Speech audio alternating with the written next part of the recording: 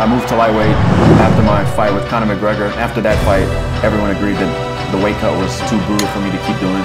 Then my future was going to be at lightweight. So that was it, and I never looked back. The cut down to 145 really consumed him. And you can see it with his posture. This man is having fun again. Poirier is sharp with those hands tonight. That's going to be it. Oh, he might be out. There it is. Dustin Poirier. Welcome back to 155.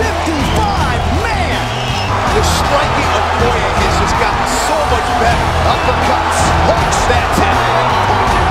That'll do it. Dustin Poirier rises again. Since my move from featherweight to lightweight, I feel rejuvenated. I'm 2-0, 2 first-round finishes, 2 post-fight bonuses. I feel untouchable. We have got a new lightweight contender, Dustin Poirier. I was ranked at featherweight, and I'm about to crack the top 10 at lightweight. I can make anything I want to happen. I can reach any goal that I set. I can beat every lightweight on the UFC roster, no doubt in my mind. Dustin Poirier hitting his stride is a problem for anybody. I have ultimate belief in myself.